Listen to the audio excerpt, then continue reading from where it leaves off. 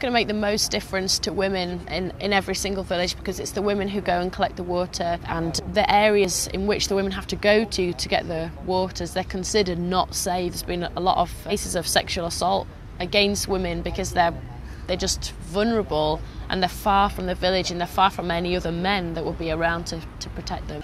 Basically, Lord Linda is just trying to say that the elephant pump will improve both her life but as well as that of her daughters. She has a household of about 11 people. She cannot manage to draw water herself. So it was the duty and the responsibility of her and the 3 daughters to draw water. To have an elephant pump close by, she would be able to draw water on her own, and the daughters would have enough time to go to school, focus on their studies, and to even do much better.